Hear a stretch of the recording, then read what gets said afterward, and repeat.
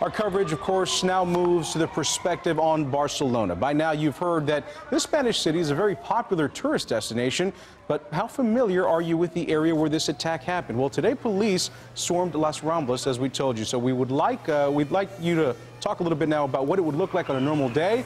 Our CBS DFW digital anchor, Matt Uris, is joining us live. And Matt, you have some knowledge of this area where all of this happened. Kind of walk us through of what this area is like on any typical day, middle of the week.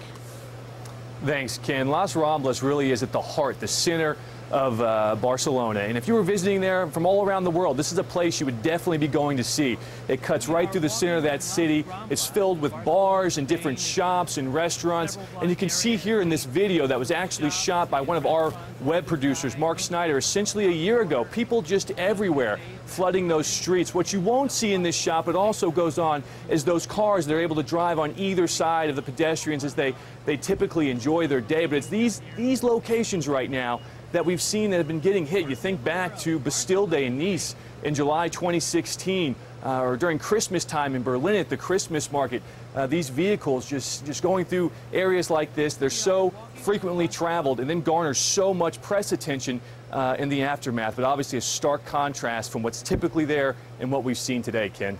Matt, you talk about the popularity of this place for tourists. We know, of course, American tourists love to head over to this area, in particular American students during the summer. What, if anything, do we know right now about any possible students that may be in the area?